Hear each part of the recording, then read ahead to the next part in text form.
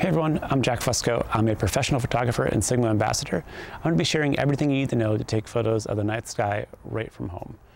So normally with astrophotography, we do our best to get as far away from light pollution as possible. This makes taking photos of things like the Milky Way or meteor showers a lot easier. But to help everyone while we're sheltering in place and doing our best to social distance, I'm going to show you how you can take photos of the stars right from where you live.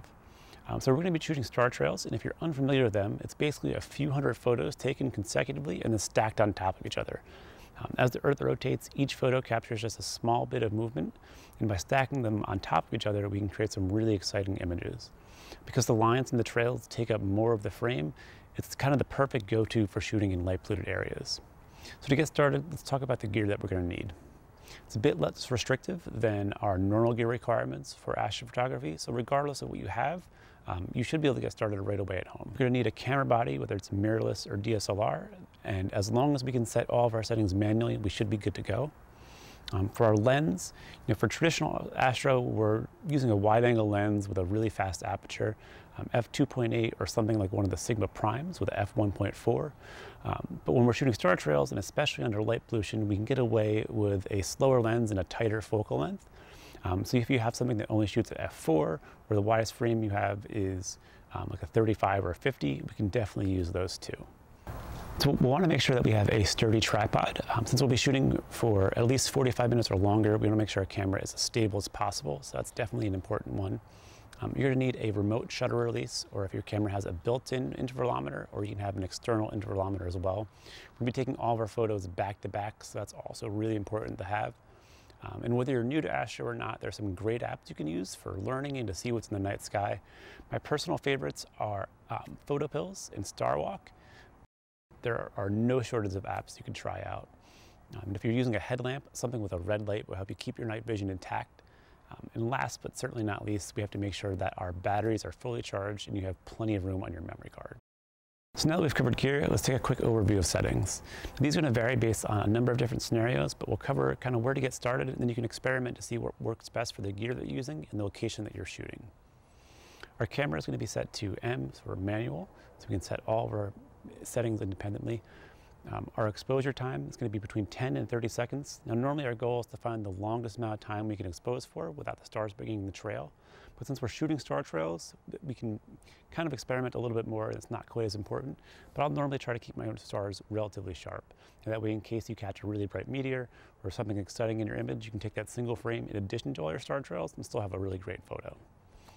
Our aperture, unless you have a really dark sky or you live in an ultra dark area, you're probably gonna end up shooting somewhere around f4.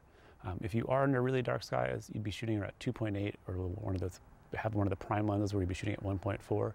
But since most of us are going to be dealing with a little bit of light pollution, we can stop our lenses down a little bit. Now for our ISO, each camera is going to perform a little bit differently when using higher ISO. So for this, I suggest starting somewhere between 800 and 1600 with some test images and see how that looks. Our focus is going to be set to manual on your lens, and we're going to be aiming for an infinity focus. Now depending on your focal length, anything really close to your camera might be out of focus, but that should keep all of our stars really sharp. You can use the live view to find a really bright star or a planet, and look for the infinity symbol on your lens. It might be an L also, or you might not have one at all, but using the live view and a bright planet or a star, you can kind of watch it go from something that looks a little bit like bokeh, and it'll get smaller, smaller, and smaller, and then at some point it starts to get a little bit bigger. It normally means you've just passed that focus point. But definitely take a couple test images and then take the time to review really closely to make sure that stars, both at the edge and the center of your frame, are in focus. We're going to want to make sure that our camera is in any continuous shooting mode, whether that is continuous low or continuous high. It might vary camera to camera. This will allow us, when using that remote, to take photos as soon as our camera finishes taking the photo before it. We want to make sure that our long exposure noise reduction is off. It'll vary a little bit by camera what that's called, but basically that would take a dark frame or a second exposure, exact same length of the exposure that you just took, to try and reduce noise. But since we're shooting star trails, that would actually leave a little bit of a gap in between this, so we want to make sure that's turned off. If your lens has any sort of image or optical stabilization, we want to make sure that's turned off as well. Since we're shooting on a tripod, that might give us an out of focus image. And also, when it comes to our file format, we want to make sure that we're shooting in RAW.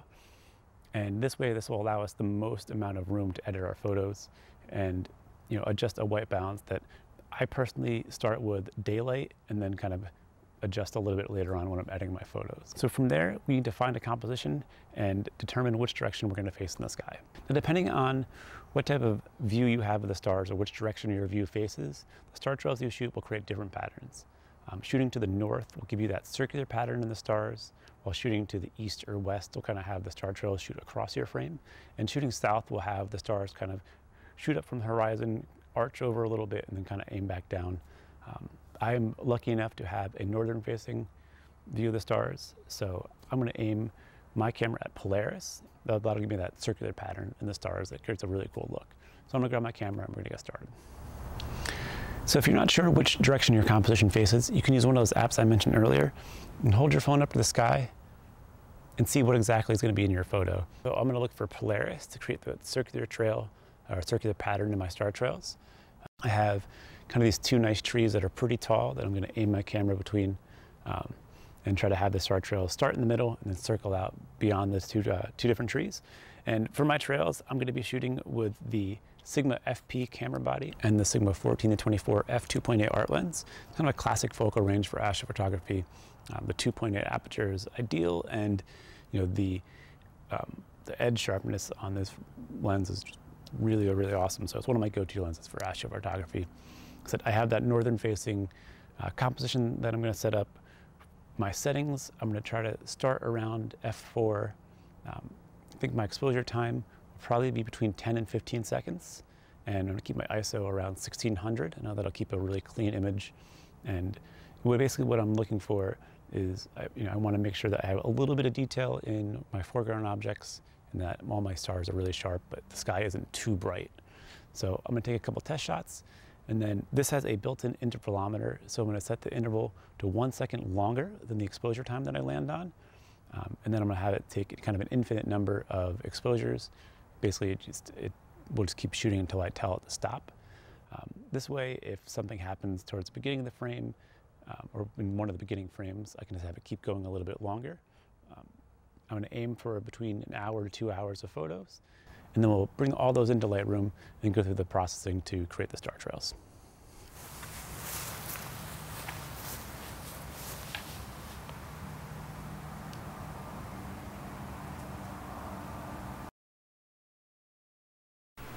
All right, so I have all of my star trail images imported into my Lightroom catalog. And what we do here is we pick out one of our photos to edit, and then we want to apply that same edit to all of the images.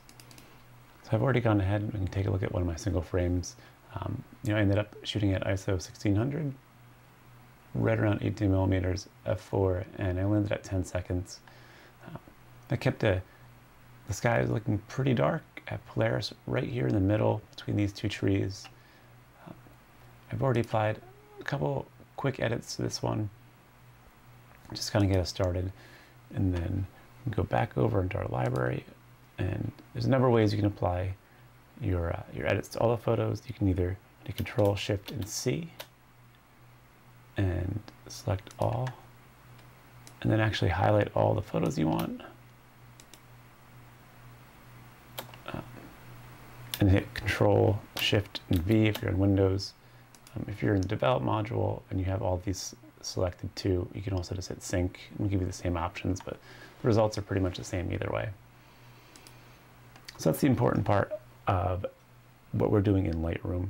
Basically, we import our photos to kind of organize them and then apply edits to one and sync that across all of our photos. Because from here, we have to export the photos from Lightroom into a program called Starstacks.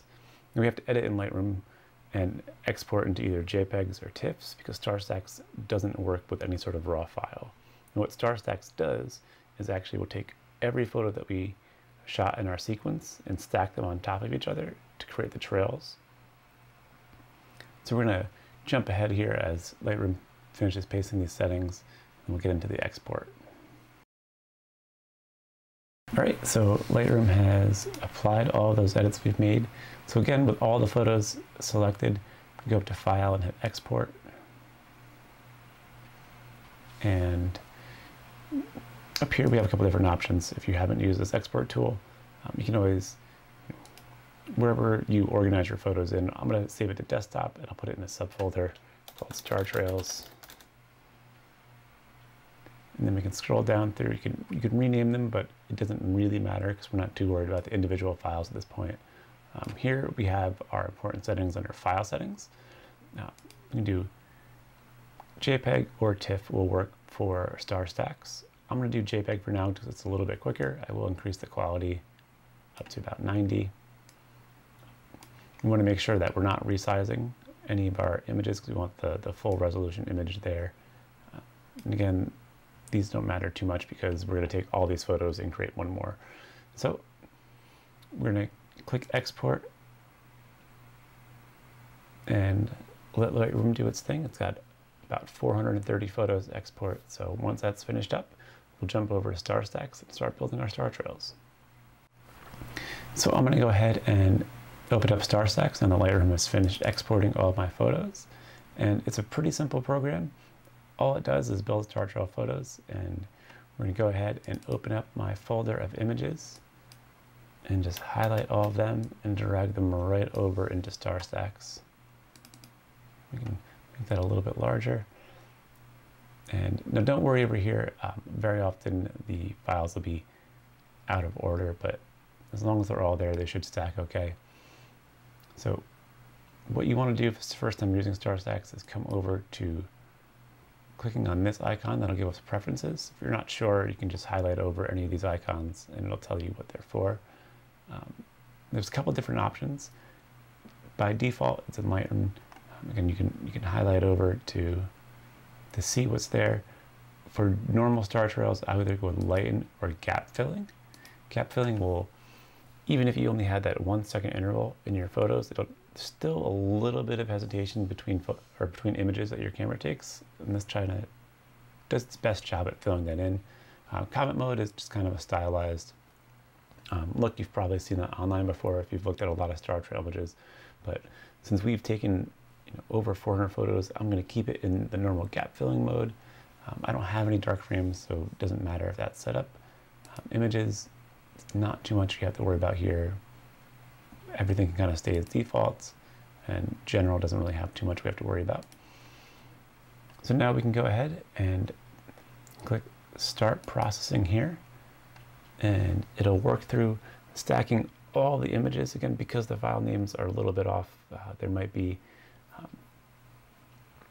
some gaps in the way it's built, but in the end, we're going to have some pretty solid star trails, and then we can take this and, if it's necessary, apply some additional edits, but we might have a pretty good image to go right from here. Again, this takes a few minutes regardless of what type of computer you're using. So if it's your first time, it's kind of fun to watch the trails be built. If not, you can walk away, grab a cup of coffee or something to drink, and then come back and see what your image looks like.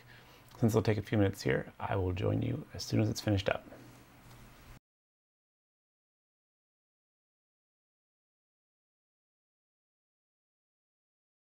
So there we go. We've got some really cool looking star trails shot under some pretty light polluted skies.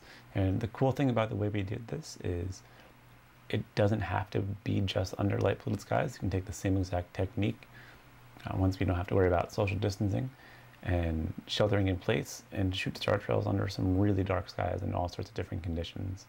So I hope you head out into your backyard for now and later on to find some really dark skies. If you do, be sure to tag Sigma, tag myself so we can check them out. I'd really love to see them. If you have any questions, definitely shoot a message online. I can't wait to see what everyone comes up with. So thanks so much for hanging out. I'm going to make some coffee and eventually get some sleep. Have a great day, everyone.